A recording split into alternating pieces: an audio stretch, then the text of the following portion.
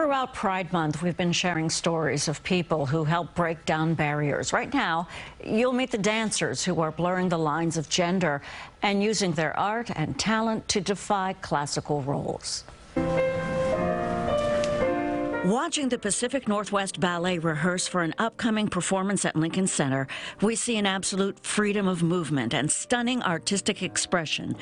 Getting there takes a mastery of skills, often within traditional roles for men and women.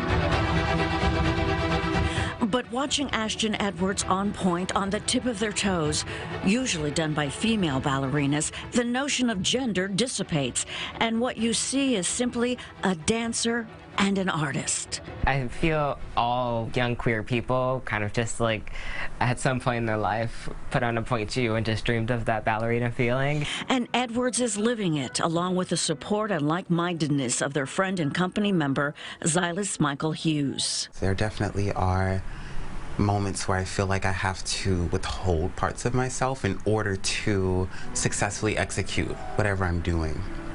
But in that challenge, I become stronger and greater. Both, who are 19 years old and identify as non-binary, say they always dreamed of being dancers.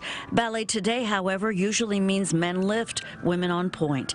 But that is certainly changing within this company, and they say hopefully more broadly for young dancers coming up. It takes the schools being more open and training our dancers in the full capacity of ballet. They add there's been some pushback from ballet purists in blurring traditional roles, but are in no way deterred. We walk around the studio and we see the younger kids looking at us, and we hear what they have to say, and it's positive feedback. And they say they're excited for the barriers they are breaking as both dancers and as people of color as well.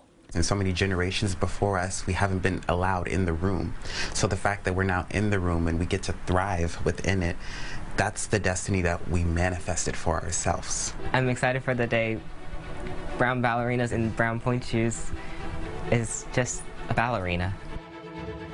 The Pacific Northwest Ballet, presented by the Joyce Theater, is at the David H. Koch Theater at Lincoln Center through Sunday.